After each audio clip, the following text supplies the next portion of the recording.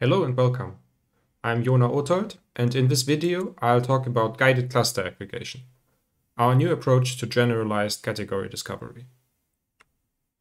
Now, what is generalized category discovery? Basically, it's a more realistic and challenging variant of semi-supervised learning. Standard semi-supervised learning assumes that labeled and unlabeled data contain the same classes. But this assumption might not hold in practice. There could be new classes in the unlabeled data as well. Generalized category discovery, or GCD, is a task that takes this into account and requires both correct classification of known classes as well as accurate discovery of novel ones. Previous work in this field mostly focused on learning suitable representations that accurately capture both known and novel classes. The classification step itself usually directly assigns the samples to a target class, often using a simple semi-supervised k-means clustering. But we don't know if that's the best way to do it. Research in self-supervised learning has shown that the learned representations often have very homogeneous neighborhoods, so a sample's nearest neighbors are very likely to be from the same class as the sample itself. The idea behind guided cluster aggregation is to leverage this property to build our clustering from the bottom up, moving from small clusters to the target classes. On a high level, our approach consists of 3 stages. First, we need a pre-trained backbone. For this, we can use one of the existing GCD methods, which are orthogonal to our approach. Then, we first learn a first stage clustering that groups the data into many small clusters.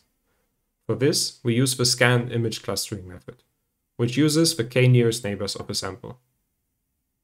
Finally, we train the final stage, which assigns the samples to the target classes. We create the training targets for this stage by aggregating the k-nearest neighbor graph based on the first stage clustering. Let's look a bit more closely at how these final stage targets are generated. We start off with the k-n graph. Based on the graph, we learn a first stage clustering using scan and use it to aggregate the graph. So each cluster becomes a node in the aggregated graph, and the strength of the connection between 2 nodes is determined by the number of k-nearest neighbor relations between them. Now, we additionally incorporate the information from the labels to further guide the aggregation process. If 2 first stage clusters contain labeled samples of the same class, their connection is strengthened. If they are from different classes, it is weakened. So in this example, the yellow samples are from one class, while the blue sample is from another class, and the gray samples are unlabeled. The connection between the clusters containing yellow samples is strengthened, while the connection between them and the cluster containing the blue sample is weakened. The cluster containing only unlabeled data is not affected at all, allowing us to effectively use the known class labels without impeding the discovery of novel classes.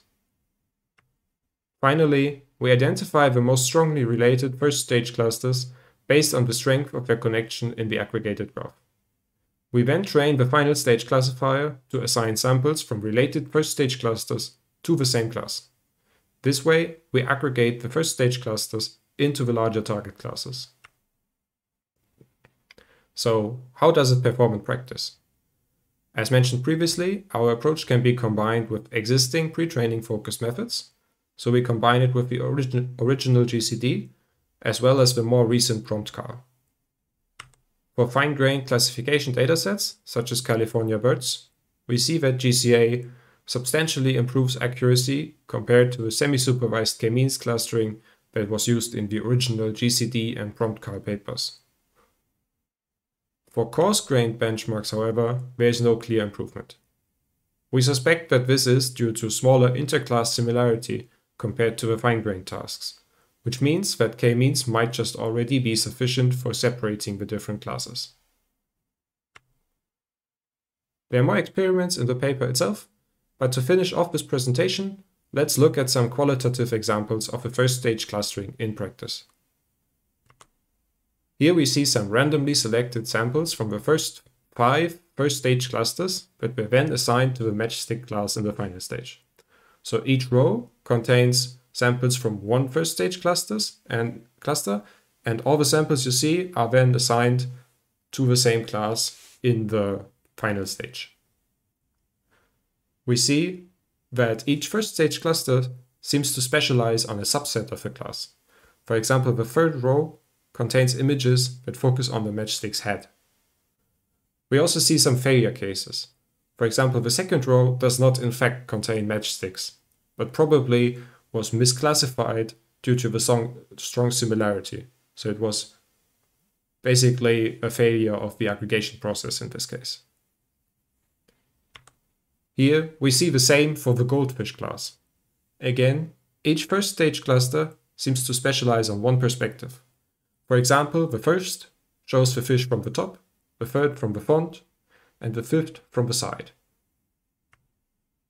To summarize, we propose guided cluster aggregation, or GCA, to solve the task of generalized category discovery. GCA improves accuracy on fine-grained classification tasks, but does not clearly improve performance on coarse-grained tasks. We also investigate the first stage clusters and show that they specialize on different aspects of the target classes. This could also be interesting for future work, for example in the space of hierarchical classification. That's it from us. Thanks for watching. If you have any questions, I'll be happy to answer them at the conference. As of now, we are scheduled for poster session 1, so that's where you will find us. Goodbye and see you at WACD.